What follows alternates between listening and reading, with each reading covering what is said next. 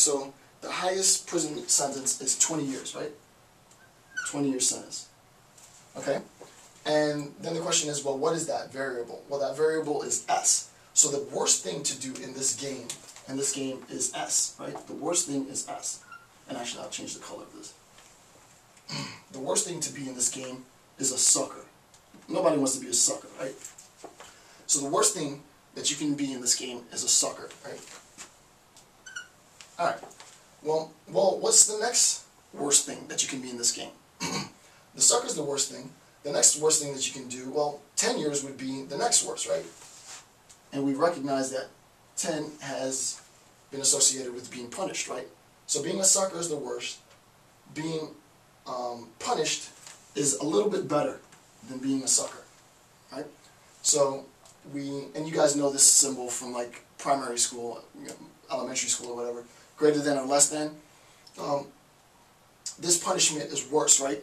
It's a lot worse to be a sucker than it is to be punished. I'd rather be this than to be this, right? So if you think about this, there's a relationship between benefits, right? Which one is more beneficial? As we progress from left to right, we increase benefit, right? We have greater benefit. It is more beneficial to be punished than it is to be a sucker. As we move from right to left, we decrease benefit. This is going to be important as we segue the discussion from the prisoner's dilemma into the problem of free riders, right? Because we're going to be talking about collective action and sort of a benefit analysis, right? An effort and benefit analysis in a second. All right. So then we recognize that being a sucker is the worst thing. The next worst thing is to be punished. Then we look for the next sentence. Well, the next sentence is R, right? You only get a year, right? So cooperation is basically the second best thing, right? Cooperation, where both parties cooperate, that's the second best thing. But the actual best thing in the game, right? The most achievable thing, the thing that people desire the most, is this. Why? Because I don't get any prison time at all, right? And what is this? Falling to temptation. Right? So that temptation is the most, what's the word I'm looking for? Temptation is the most desirable. Right? Falling into temptation is the most desirable, and being a sucker is the least desirable. Okay, so now we've fully realized the prisoner's dilemma. We know the two parties. We know all of the conceivable associations that they have. Both defect, both cooperate, one defects and one cooperates. We've labeled all of their participation with variables, being a sucker, getting a reward, being punished, or having a temptation. And now what we've done is we've realized how to flesh this out. The reason why I say that the numbers, the numerical values, aren't of any importance to this, right, is because as long as this number is substantially lower than this number, then I can put in anything, right? I can put any variable. Just make sure that the numbers decrease. So I can say that this will be 10, this will be 5, this will be 2, this will be 0. It doesn't really matter, right? What we recognize now is that being a sucker is the worst thing. Being punished is the next worst thing. Being rewarded is the second best thing, and falling into temptation is the best and most desirable thing. Once we've realized this, then we're able to recognize what people are most likely to do, right? The first option that an individual is going to pick is, I'm going to rat this other person out and hope that they don't rat me out, right? That's what I'm going to do, right? I'm going to rat this person out and hope that they don't rat me out. But the fact that I'm going to rat a person out makes, so this is the most desirable, right? But then the question is, what's most likely to happen, right? That's most desirable, but what's most likely? Well, this is most likely, right? If I'm going to rat somebody out, then it's probably the case that they're going to rat me out as well. So what's most likely to happen in the prisoner's dilemma is we're both going to rat each other out, and we're both going to end up doing 10 years.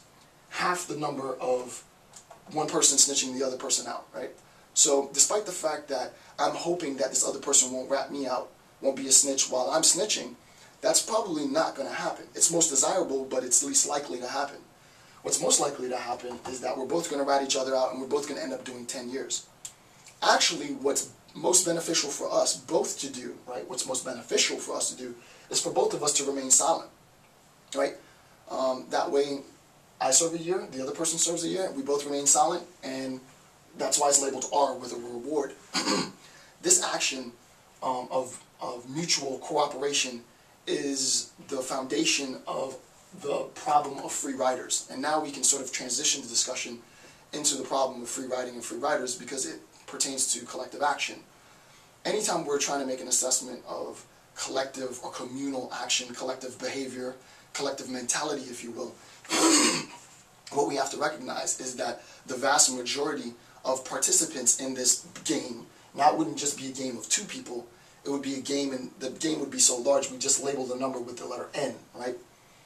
You can imagine a game of the United States population, right? 350 million or whatever the number is, right? 350 million people factoring into this game of cost-benefit.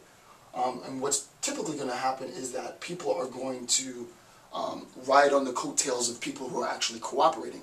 There'll be a vast majority of people who defect and do nothing. There'll be a small majority, a small minority of people who actually participate, but everybody reaps the benefits, right? And this is where the problem of free riding transitions into the prisoner's dilemma. It didn't make sense for me to go into the problem of free riding directly without first sort of assessing the prisoner's dilemma. And now that I've discussed it, now we can progress the conversation a step further, right? So it's going to get a bit more complicated. All right. Now what we're going to do is look at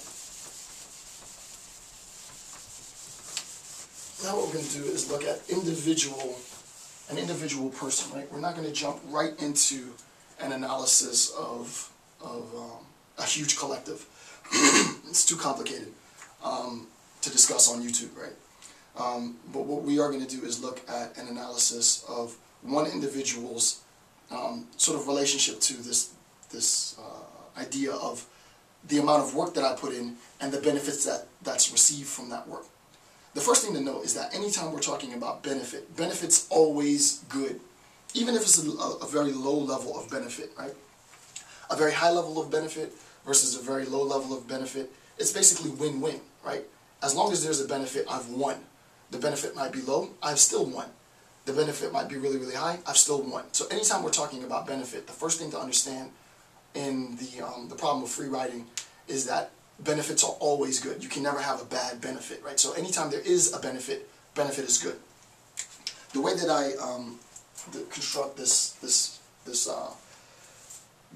next segment on the problem of free riding is to first look at the individual action. And like we did in the prisoner's dilemma, try to formalize all the different ways in which an individual can act.